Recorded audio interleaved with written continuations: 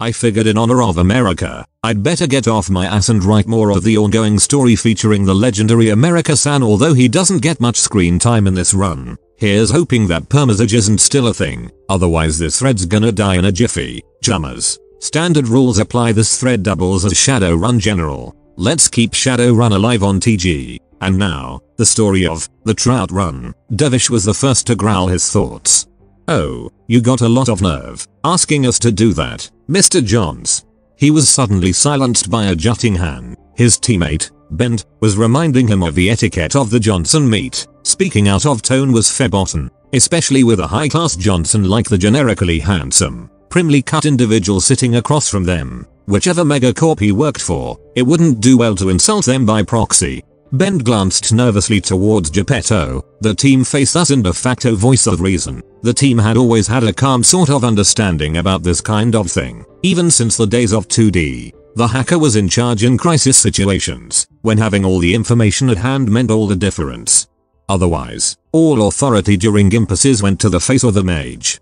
As Geppetto qualified for both of these roles, he was the immediately recognized team leader. Which was why it bothered Bent so much to see the one Satanist wavering, especially this creature which he'd never seen hesitate even in the face of indescribable cruelty and butchery. Geppetto's thin brow wrinkled with a mixture of emotions, disgust and contempt mixed with a sharp twinge of perverse humor. He could not help but choke up a strained laugh. Could you repeat that offer, Mr. Johnson? Mr. Johnson, his face organized in a bland, surgical passivity, did indeed repeat his offer. The job is to retrieve the man known as Trout from the Metroplex prison, colloquially referred to as the Tower due to its distinctive shape on 6th and Spring. My employer seeks his audience. Geppetto couldn't help himself. His composure buckled. By all that creeps and stings, Mr. Johnson, why? That is for my employer to know, and not for Shadowrunners to guess at. My employer chose you as his first option because of 2 of your numbers' considerable experience with the target. We contacted your replaced third, by the way merely laughed, addressed me as a prank calling cockbite, and blocked further communications. Mr. Johnson adjusted his tie. I suppose given light of extenuating circumstances I can show more leeway on what was initially supposed to be an intentionally small starter's fee. An invitation to future work. What kind of leeway are we talking? Mr. Johnson. Geppetto's eyes twitched involuntarily as text scrolled across the screen of his contacts. He noticed Dervish and Ben blinking and reading. 2. Wildcard had a keyboard and multiple AR windows up, and was hastily typing away. Hold on, I have an idea. Johnson made note of the typing hacker, but turned back to Geppetto. I'm prepared to offer a 30,000 sum with a 10,000 expense account, as that is already extraordinarily generous. I do not plan on being bartered far up from it. That, of course, meant that he was quite open to an entire evening of barter and Johnson doublespeak. However, after a few seconds of scrolling, Geppetto found that the text read, hurry things up contacting Brianna. Remember how there was going to be an opposing run to this one? They're having their Johnson meet right now too. If we finish now we can get them before they even start. We can turn this into easy money by hitting them right after the Johnson meet. Geppetto could not help but allow his fangs to slip through his lips, a malicious grin bubbling its way to the surface. I understand completely, Mr. Johnson. And in light of, as you put them, extenuating circumstances, I do believe that the sum will do quite nicely. However, my hacker has graciously informed me that we have another appointment, so if you could send him the rest of the intel via data chip. Mr. Johnson cocked an eyebrow as he tapped away at his comlink, before inviting Wildcard to interface with it. Wildcard popped the plasticine port where his spine met his brain, trailing out the long, thin cable of his data jack. Another appointment already?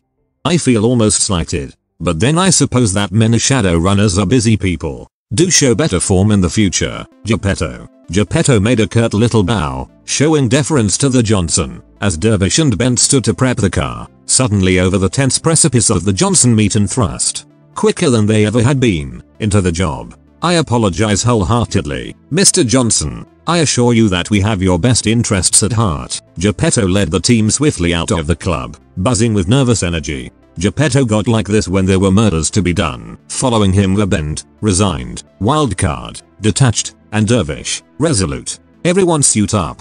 Where's the enemy Johnson meet located? Wildcard gestured to a map of the city, pointing out a section of Tacoma's tourist district. Fancy, well, fancy as a Mexican restaurant can get anyway. On Pier 64, downtown. but on the Tacoma side of things.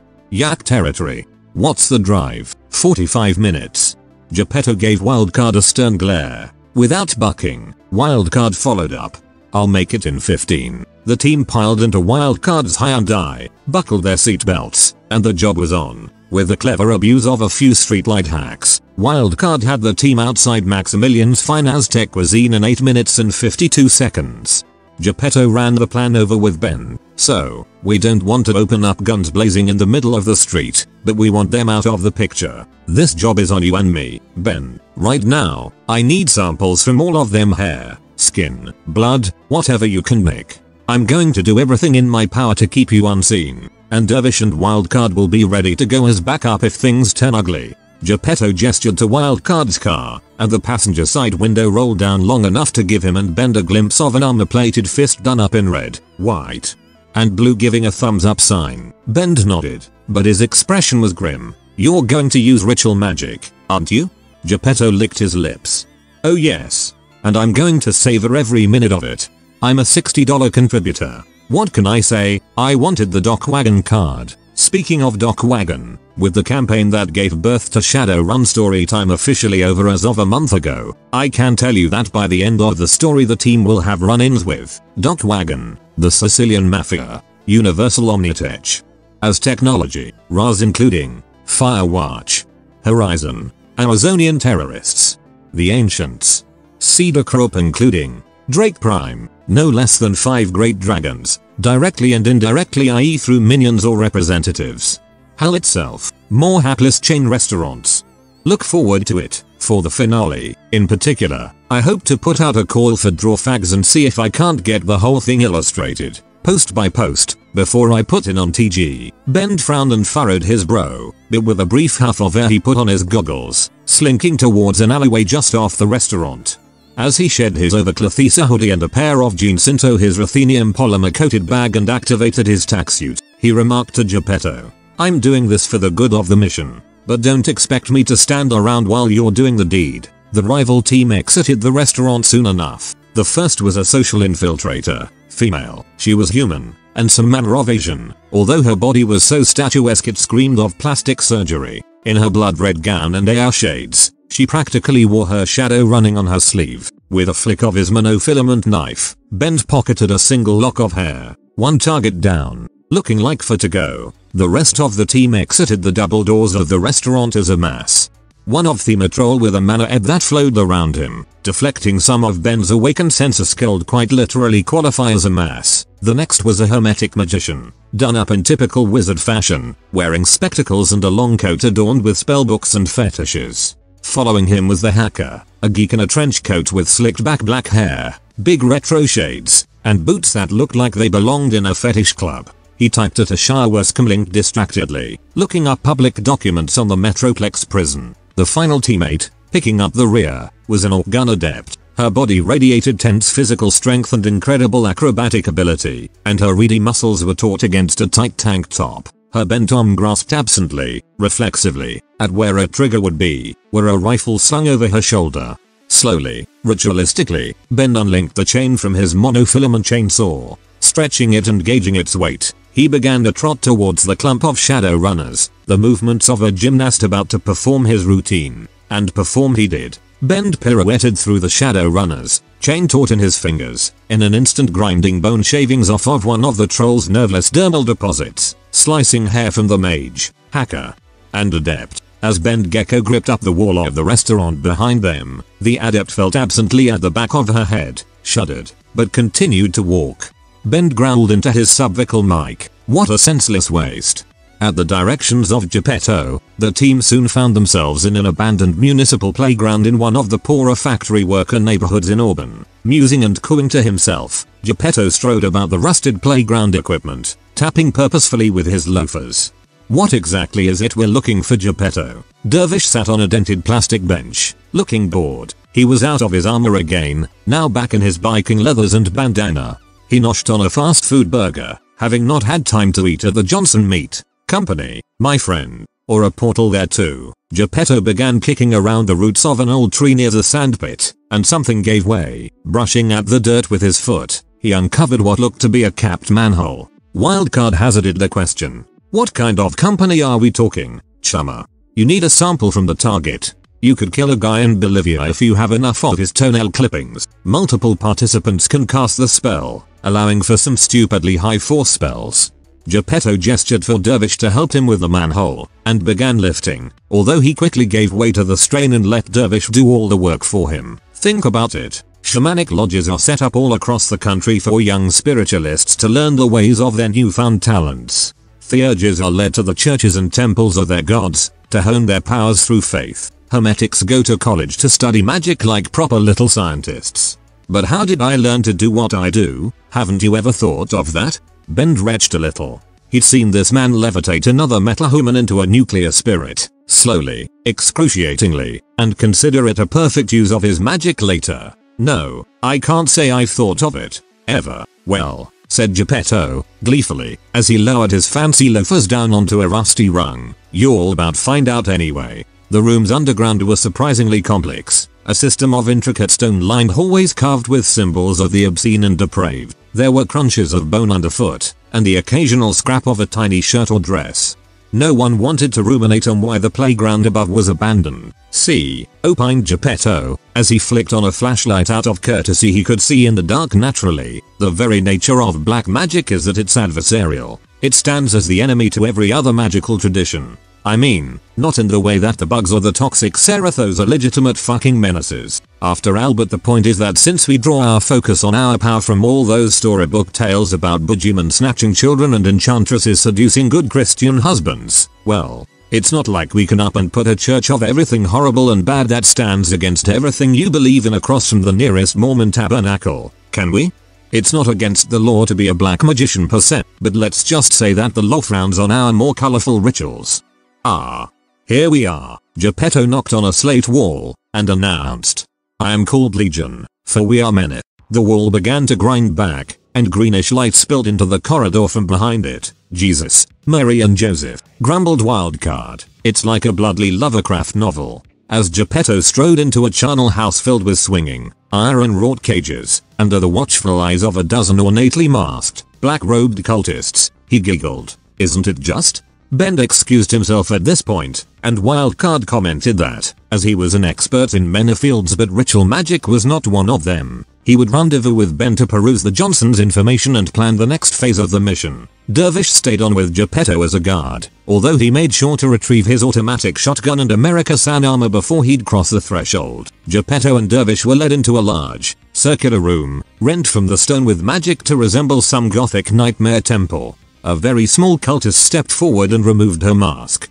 What at first appeared to be a pubescent human girl swiftly revealed its nature. As it grinned, its long, gleaming canines betrayed it as a vampire, stuck in a perpetual state of eerie teenage limbo. And who is this that approaches my court? Geppetto bowed deeply and floridly. I am Geppetto of the Black Lodge, and Tartarus of the Merlins. My service to our lord is writ in soul and blood, and the adversary lives within me. This is my owl in the occult sense, my mortal servant. Dervish gave Geppetto a look but knew better than to protest. The small vampire giggled with delight. Aha, so we have ascertained your identity, Tartarus of the Merlins and Geppetto of the Black Lodge, she squealed, mocking his tone of voice, but not your purpose. My purpose, said Geppetto, producing 4 vials of hair and 1 of bone, is sacrifice. Although he opened his mouth to continue speaking, his words were drowned out by unanimous cheering and clapping from the dozen cultists circled around him, and the countless shadowy, cruel spirits that wafted through the air, wandering half-manifested in a listless, desultory vogue. You have not forgotten your ways, Geppetto and Tartarus, beamed the vampire, her colorless face suddenly pink with orgiastic ecstasy. The Black Lodge of Seattle welcomes you, Dervish, said Geppetto, giving Dervish an intense stare that was half commanding and half apologetic. Place the vials on the center altar and then stand back that we might do our work. Dervish, trying to remain as detached as possible, approached the altar carved to resemble 2 skeletal, grasping hands and placed the vials upon it. He stepped back to the doorway and positioned himself as a guard would, a witness but not a participant. It was perverse, but honestly, seeing black magicians at work was more entertaining than the low-budget traditionals and alleyway bum fights that Dervish's budget usually allowed for. As all of the cultists, Geppetto included thereby raising the number of participants in the ritual to 13, a meaningful number, knelt around the altar, a portal of flame opened above it, revealing the mage's targets.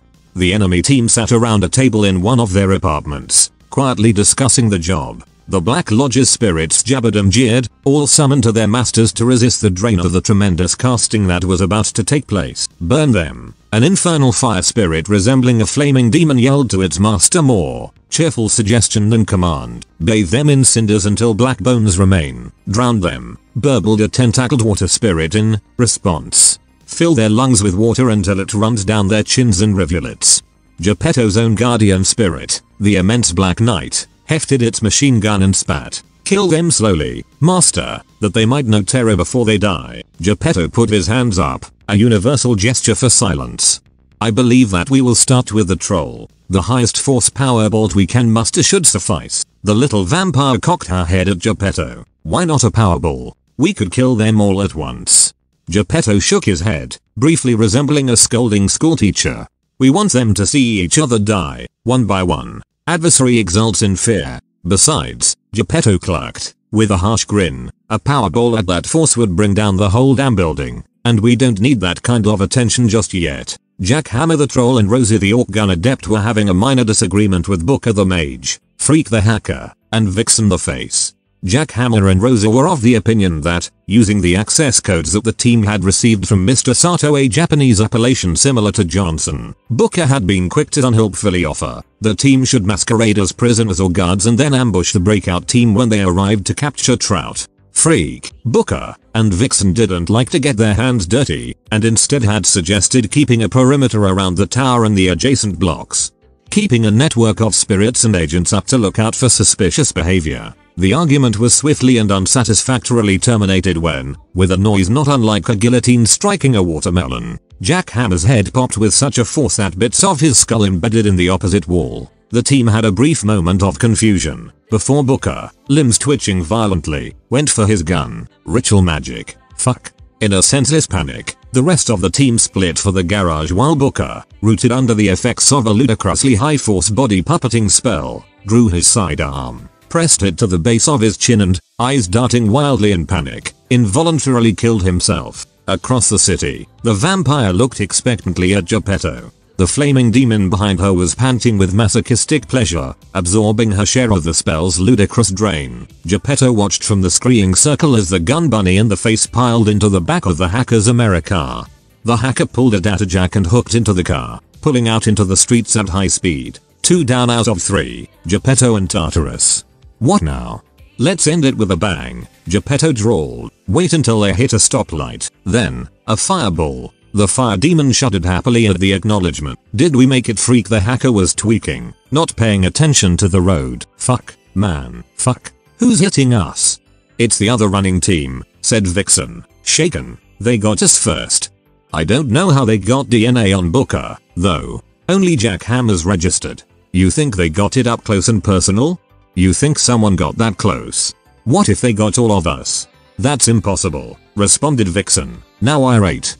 No one's that good, right, Rosie? Rosie the gun adept briefly thought about this proposition, and then put her head down as their hacker detonated like a block of C4.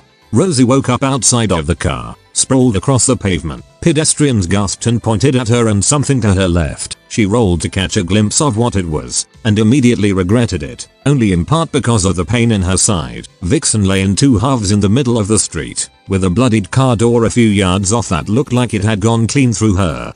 Freak lay in scorched pieces all around the total car. Rosie couldn't help but shed a few tears. These people were her running team. They weren't exactly her friends, but damn it, she had fond memories of working with them. That is, until she didn't have fond memories of anything anymore. Finishing it with an alter memory spell, hissed the vampire. Delicious.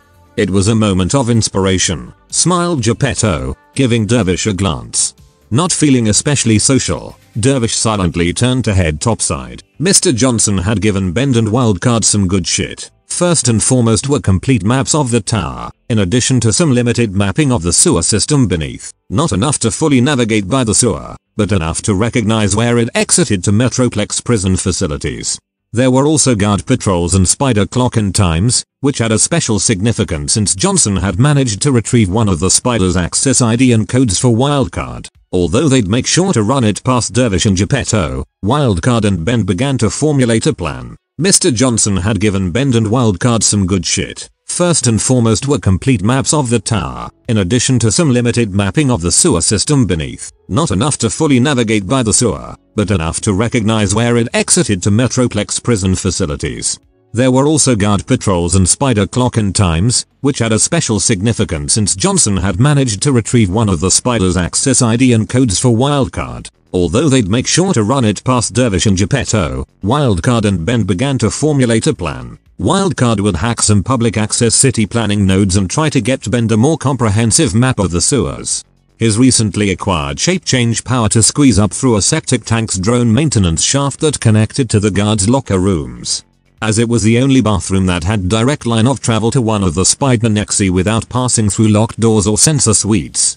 Ben would then plug a sat link into the nexus, and Wildcard would backdoor into it under the stolen access ID to start unlocking doors leading Ben to Trout. When Ben and Wildcard put up a discussion channel on the team's TAC link and ran this plan by Dervish and Geppetto, Dervish was the first to point out a problem that Ben and Wildcard didn't have familiarity with. This implies that Trout possesses the capability to follow your orders and sneak out of prison with the same degree of professional competence as you. Ben, well, he is a professional infiltrator. I've read his dossier. I expect him to keep up. Wildcard turned the volume down on the channel as Dervish and Geppetto got all of their laughs out. Okay, said Ben, miffed, so he screams his presence to the world, apparently. Well, it's not like we have a way to control his every action and force him to be sneaky. Dervish thought for a moment. Hey, Geppetto, didn't you use your ritual magic to force that guy to off himself? Yeah, said the black mage, but I'd need a sample of his art. Oh shit. 30 minutes later. What was once 2D's apartment building as of early 2072 was now missing about a quarter of its prime mass. Judging by the dilapidated chemistry equipment interspersed with the rubble, a cram lab had probably exploded during a bust. Not letting the material go to waste, someone had used a girder to prop up a section of billboard in the gap, before spray painting it to read Halloween Town. Clown painted thugs wearing predominantly orange and black drifted around the building and the blocks surrounding it, swigging malt liquor, comparing firearms, and talking shit about rival gangs. Trout's blood. Doctor laughs a lot. The ghetto as fuck Halloween street doc, rubbed at the Gigallo greaser paint around his eyes. The dilapidated once a condominium thumped with the sounds of horrorcore music and gunfire. Of course I have Trout's blood. He was so far in debt for all the bullet removals that I just started taking transfusions as payment. Not that his fucking ab positive helps much. Geppetto slammed his hands down on Laughs-a-Lot's desk, a vat-grown wood model that might have been classy once upon a time, before it was blood-stained and full of holes. We will take all his blood. Lausalot gave Geppetto his best skeptical grimace as he began sorting through a stack of coolers. You guys aren't doing anything stupid, are you? Who? Us. Dervish grinned idiotically. What gave you that idea? Another 30 minutes later. The team convened outside of the Metroplex prison to review their plan. Wildcard ran through the details. Okay, Ben. I've got the sewers beneath the prison mapped out. Since they keep cameras fixed on most of the nearby sewer entrances, you're going to be entering about a mile out and walk most of the way there. From there, our prior plan applies. If you can't contort enough to make it through on your own, don't hesitate to turn into an animal of some kind. You do have that ability, yes? Ben donned his goggles and smiled. Yep. Just picked up shape changing before this job. Wildcard nodded appreciatively and continued. Good, good. You'll pop up through the septic tank. Use a water spirit to wash off if you need to. Plug me into the nexus so that I can open the doors. From there, Geppetto hits Trout with a control thoughts, and we get the ball rolling. Dervish nodded from the backseat of the car, inspecting his shotgun to make sure that it was clean. Okay, what am I doing? You'll be with Geppetto. Since the plan hinges on him ritually casting a powerful spell, he'll need the extra security. Roger. Any more questions? Anyone? Ben, Geppetto, and Dervish all shook their heads with non-committal grunts. Ducky. Let's move out. Ben was dropped off at the nearest non-secured sewer entrance. In full stealth gear, he hefted his taser, activated the night vision on his goggles, turned on his cloak, and dropped down into the darkness below. His goggles displayed an AR feed from Wildcard. A map of the sewers. What they failed to account for were the den of HMHVV infected goblins he dropped into. 4 stunted little men with grotesque, partially translucent skin hissed and recoiled, raising primitive melee weapons to defend themselves. "I smell elf flesh," growled one of them. Ben gulped, but stood strong, mostly because he had the commanding voice adept power. "Stay away," he demanded. The goblins blinked, but advanced. "Stop. No dice. Don't hurt me." One of the goblins licked its lips. A little disappointed in himself, Ben proceeded to do the reasonable thing and balk it like a motherfucker. Goblins in tow. Not helping anything, he entered a no-matrix zone in the sewers and promptly lost his map. Ben abandoned all pretense of stealth, spamming his commanding voice with the hopes that eventually one of them would fail. "Please stop. Stop please. Stop chasing me. I'm not delicious." Realizing that telling them to do things that were directly against their nature was probably the problem, Ben opted for another tactic. "Could any of you tell me which way to the Metroplex prison?" One of the pursuing goblins screeched. "About 3 blocks south and then take a left. Elf meat." "Okay thanks." The goblins fell behind a little, confused as to why they'd all suddenly felt compelled to give their delicious prey directions.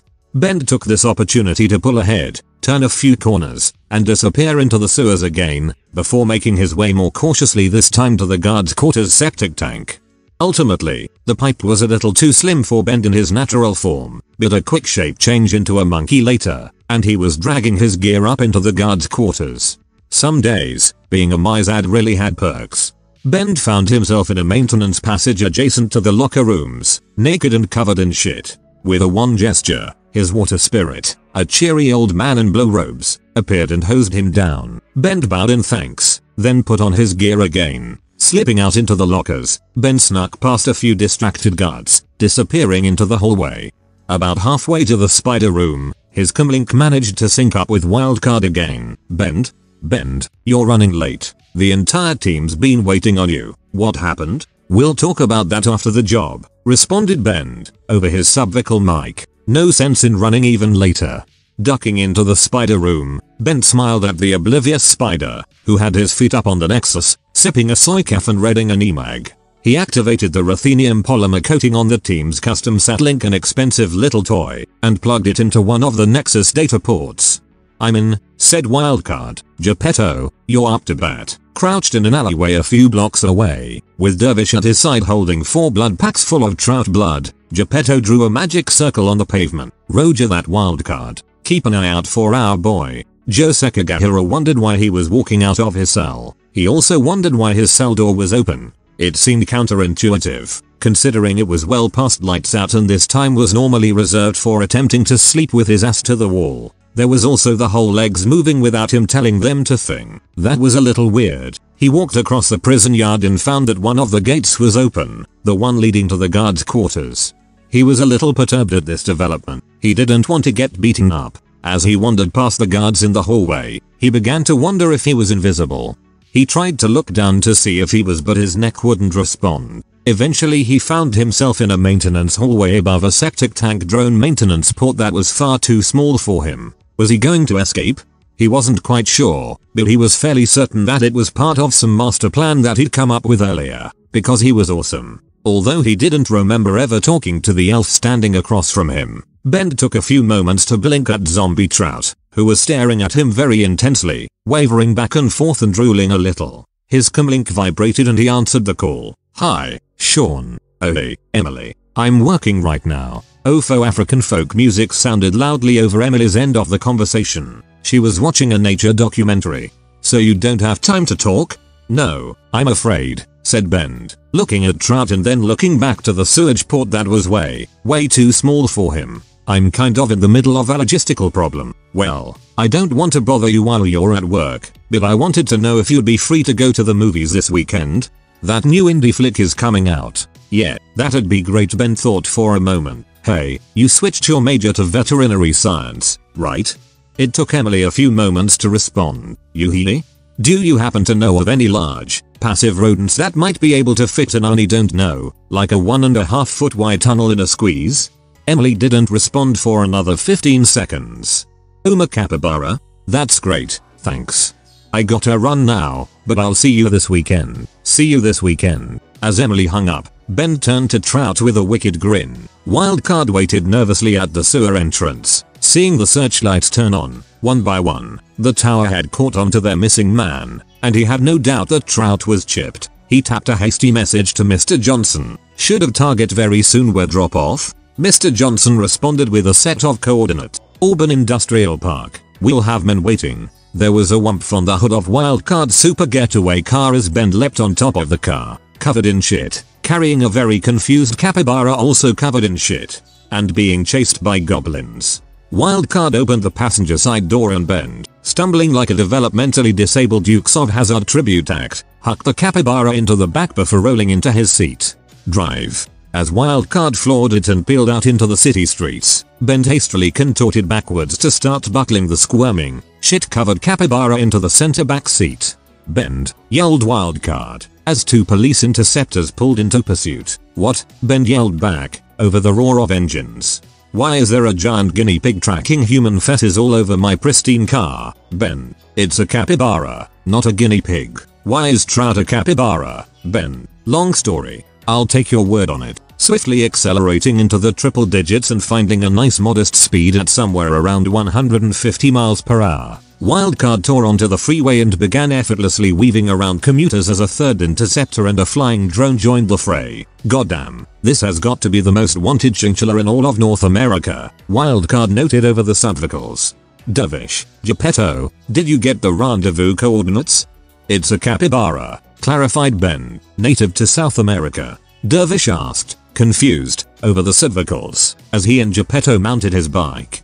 "What did you do with Trout?" "Long story," said Wildcard. "Meet in Auburn, hauling us through downtown." Wildcard intentionally routed through Corp territories, ducking through the neighborhoods of the Siri, the Aztec Pyramid, and the Raz Tower to force Lone Star to take less optimal routes. Hastily deployed security teams just complicated the chase, as by the time Wildcard was noticed his car was already a mile away, cycling its revolving license plate to invalidate security footage. Waiting in the parking lot of the industrial park in Auburn was a black SUV, with two men in black coats flanking either end of the vehicle. Both had the obvious bulges of small caliber automatic weaponry on their persons. Wildcard's black Hyundai peeled into the parking lot at high speed, spinning to a stop by the SUV. The two men in black looked on, nonplussed, as Wildcard and Ben emerged. They were slightly less nonplussed when Ben opened the back door and produced the world's largest land rodent, covered in shit. "We've got the target." Wildcard held the rancid capybara in front of the two agents. It made a squeal of discomfort. There was a brief pause, before one of the men in black stated the obvious. "That's a capybara."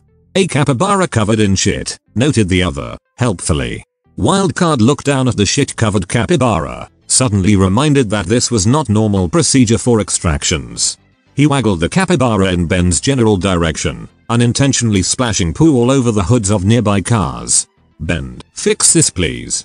With a thought, Ben dismissed the shape change effect. Wildcard loosed a cry of dismay and terror, as he was now holding aloft a grown Japanese man, buck-ass naked and still covered in a thick film of human excrement. Dropping Trout, who stumbled awkwardly and face-planted on the pavement, Wildcard fell over backwards. He made a mental note to burn the suit he was wearing. One of the men in black took off his AR shades, finally dropping all pretenses of imposing mysteriousness. "Mother of God, could you wash him off, or something?" Ben nodded. "My pleasure." The water spirit from earlier materialized and, with a woggle-boggle noise, Trout was launched across the hood of the SUV by a horizontal geyser. Wildcard stood up, trying desperately to brush turds off his blazer. His efforts were in vain. "So are you gentlemen able to call the cop core off on this one? Because that former capybara was hot as a volcano out there, and I don't relish being hunted down for it." MIB-1 shook his head while MIB-2 strolled behind the SUV to retrieve the stunned convict. "We'll handle it from here. Lay low for a day or two, and we'll have it all sorted out." "Good to hear," said Wildcard, reaching out for the 30k cred stick that MIB-1 was producing from his coat, briefly jacking it into his comlink to check that the money was good. He then turned to Ben. "As for you, ya nonce, there'll be hell to pay for shitting up my car." Quite literally shitting up my car, in fact. Wildcard settled into the driver's seat, although Ben didn't get in with him. Instead, a kindly looking monk with flowing blue robes sat in Ben's seat, and gave him a little bow. Wildcard eyed the manifested water spirit suspiciously. Bend, what are you doing? Cleaning up my mess. Hold still. Wait, hold on a. Woggle bloggle woggle. And that was how, as the two agents pulled away with Trout, Wildcard learned what it was like to have a car wash inside his car. Shadowrun story time 14 end. So yeah, I'm actually away at Poland. If you're watching this, it seems like this video came out. I've lined up a lot of Shadowrun videos. I love this story, and it's a good excuse for me to get them all hammered out to you. You know, just because I don't have the time to actually find stories. Like, you know, I don't know. I think what's made this channel work really well is the quality of stories. Like, you know, I love these stories. I think they're a lot of fun. But sadly, that takes a bit of time to actually find ones that are worth doing. You know, because there's a lot that just aren't that good. I'm sorry, you know what fan fiction's like. Some of them just aren't the best, you know, and it's kind of hard to find ones that I think that are worthwhile doing. You know, things that, like, you know, if I really enjoy it, I'm sure you guys would really enjoy it. So, like, Shadowrun is an ongoing series that I've been doing for a long time now. And I've got them all, like, you know, sitting there. I just need to actually make the videos, you know what I mean? So it's a good way for me to give them to you. I think there's 21, maybe 22 parts. So we've still got another wee bit to go. Hopefully we'll try and get the bulk of them done this week. So that's great news. If you really enjoy the Shadowrun series like me, I think it's actually one of my favourite ones that I'm doing at the minute. Though not so good for everyone else, sadly, so sorry for the inconvenience and all that jazz. But look, be back to it soon enough, and hopefully I'm enjoying Poland at the minute. I'm doing this a week before Sam, so look, hope you guys enjoyed, and maybe subscribe and all that other good stuff, and hope you enjoy Shadowrun. If you haven't already, check out my Redbubble portfolio. You might just find something you like.